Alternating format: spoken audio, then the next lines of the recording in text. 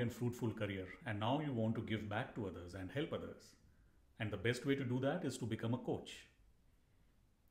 If this is the leading reason for you to decide to become a coach, then I invite you to pause and reflect for a moment and consider a few points.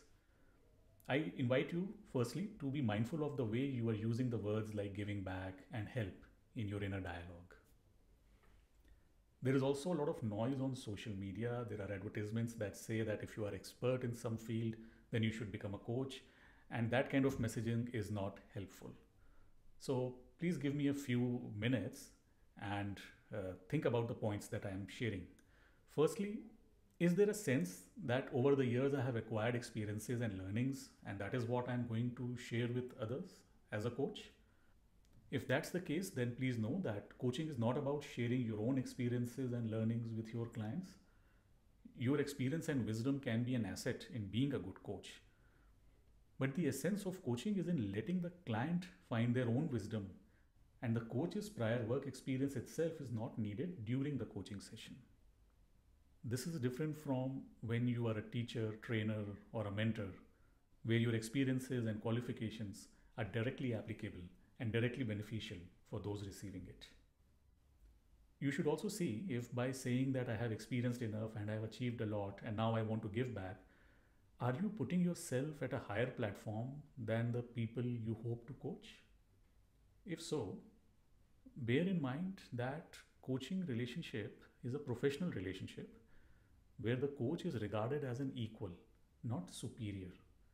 It is a partnership with the client. If a coach enters a coaching session with a mindset that I am going to give something to the client from my experience, then coaching will not work at its best. There is a risk that it may block curiosity of the coach or undermine the client's agency and autonomy in creating their own insights. Also remember that the person you are coaching might be highly experienced and a high achiever. They could even be more experienced than you. If you are thinking that I want to become a coach because I want to help others, that's another thought you may want to examine closely. The instinct to be of help to others is ingrained in many professions. A doctor helps patients recover from disease, for example. All charity and not for profit work, a lot of social enterprises, they all have the instinct to help ingrained in them. Similarly, the urge to be of help is a useful trait in coaching. You cannot be an effective coach if you are not interested in the welfare of others, to put it simply. However, just don't let this be the urge which is driving you towards the profession, because it is ultimately a service and a professional service which you are providing to a client who is paying you for that. Yes, it is a highly personalized service, but it is not personal. Helping someone is personal. You also need to be mindful that saying I want to help can easily be self-serving. When I say that I'm here to help, I am being humble, but I'm also saying or thinking that I have something that you do not have. I can do something for you that you cannot do yourself. The fundamental premise of coaching is that the client is complete, capable, and has agency over their choices.